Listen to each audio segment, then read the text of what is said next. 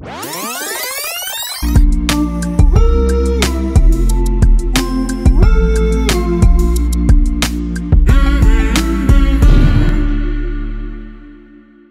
everyone, welcome to How to Rank It. This is a show where we take a genre or subgenre of movies, watch them in order, and rank them by a certain set of criteria.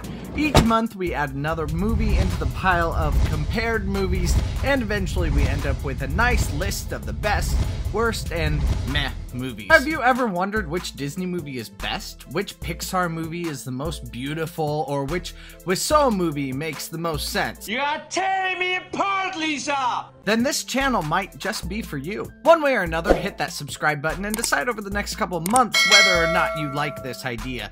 Come and join the fun. Right now we are ranking every Disney movie in order and deciding which one is the best using the SMACT system, which is a very pretentious way of saying we're judging these movies on storyline, music, animation, character, and technology. Come and join us and let's get ranking together. We start off with Jiminy Cricket, who tells us how he learned to dream. Thank you, Disney, for not making me read. Much appreciated. Geppetto is a lonely old man who longs for a child and creates marionettes. He's basically the Doc Brown of this story. Geppetto gets tired in the span of about 20 seconds and hops into bed. Oh, Figaro, I forgot to open the window. That window is right there, in arm's length. Lazy human. Who knew cats could be used as slave labor? You're literally on your knees at the window in the next scene. Poor kitty, all that work for nothing. Bad master. Geppetto wishes. Geppetto sleeps. Blue Fairy creates life. Pinocchio wakes Geppetto and they dance. Pinocchio demonstrates his stupid. Pinocchio goes to school.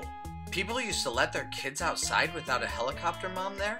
And they weren't arrested? How did this culture survive? Pinocchio meets some talent scouts. Why is there a cat and a fox who talk and walk on 2 feet in this world? Are they mutants? Are they the marginalized in society? Actually, I was going to insert some sort of a joke here, but they might be the representation of those people who are marginalized, and how they will sometimes have to resort to illegal or immoral behavior because the society in which they live is rigged against them. That could be a thing. More on that later. Then you haven't heard of the easy road to success. I'm speaking, my boy, of the theater. Acting is the easy road to success. These people apparently went to the Wiseau School for the Arts. I did not hit her. I did not. Oh, hi, Mark. When does Pinocchio learn this song and dance routine? Wasn't he born yesterday? Literally? I usually need at least a couple days to memorize a number. What does an actor want with a conscience anyway? Best line ever. There! I hate Stromboli.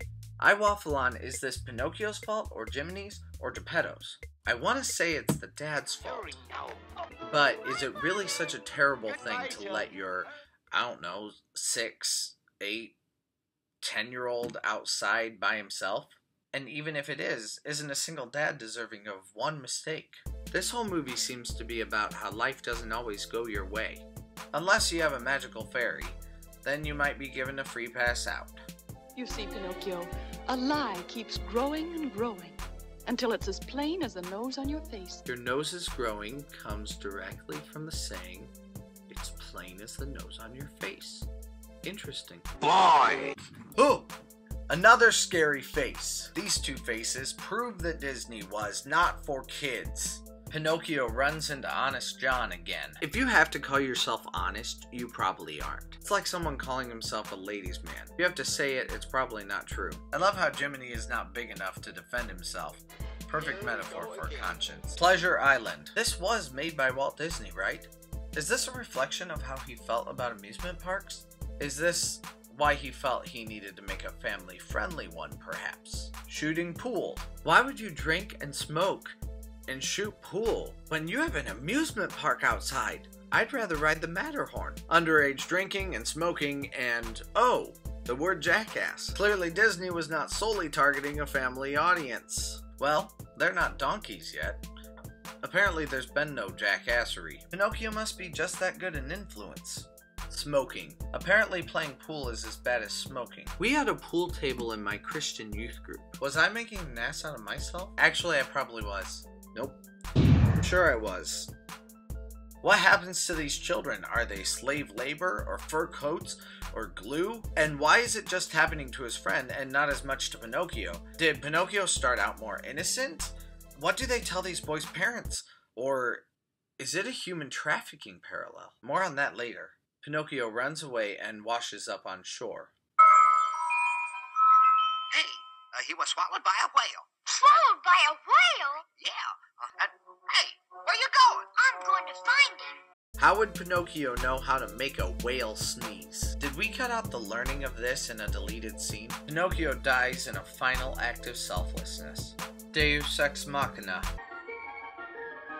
As a single dad, this movie feels real and somewhat raw to me. It acts as great allegory for single parents or parents who want to adopt a child. This movie shows both the hardships and the love of single or adoptive parenting. I enjoyed it far more than I remembered, and it even managed to squeeze a tear from me twice. The biggest thing that sets apart this storyline is the real-world issues that this story parallels.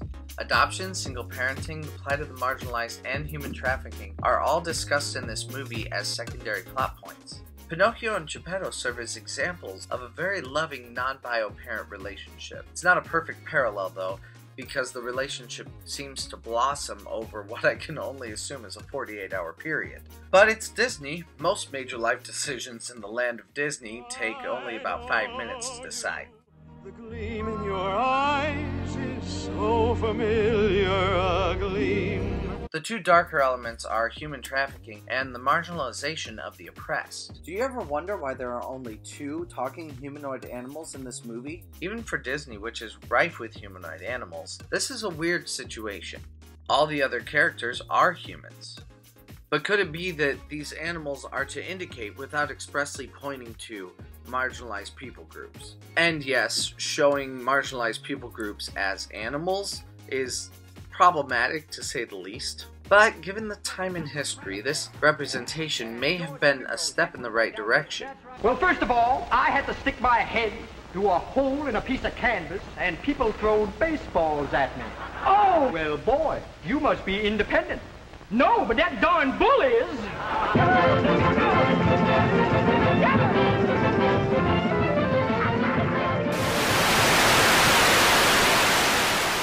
Marginalized group of people are expressly considered other for some reason. These people are then up against a system that is rigged or bent against them. Since the legal system is bent against these people, other means of success are chosen, albeit in a vein that might be less than legal. Or they turn to show business.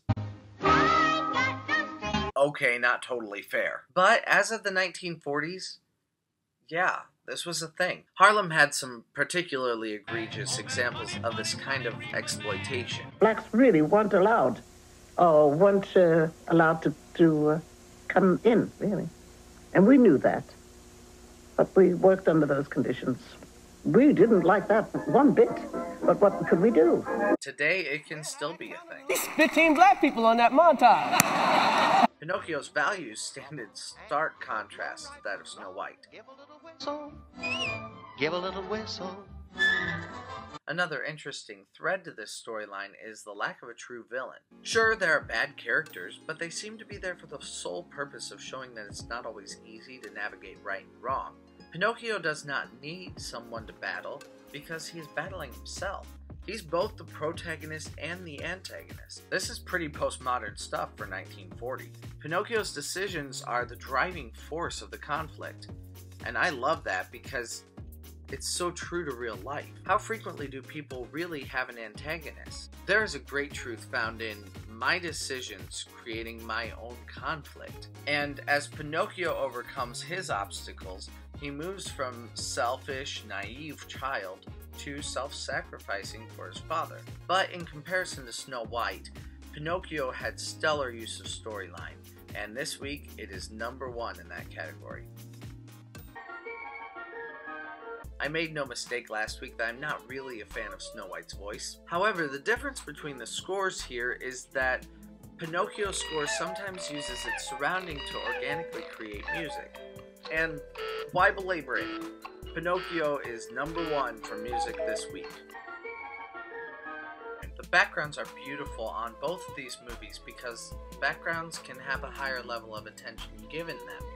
However, I think the backgrounds of Snow White are actually better than backgrounds on Pinocchio. But when I look at Snow White's character against these ornate stones and foliage, she looks out of place. However, Pinocchio and Honest John look intentional in front of these more scaled back paintings. In my not so humble opinion, the main characters look more in place in this world, and all the characters just look better in comparison, which means it receives #1 with animation.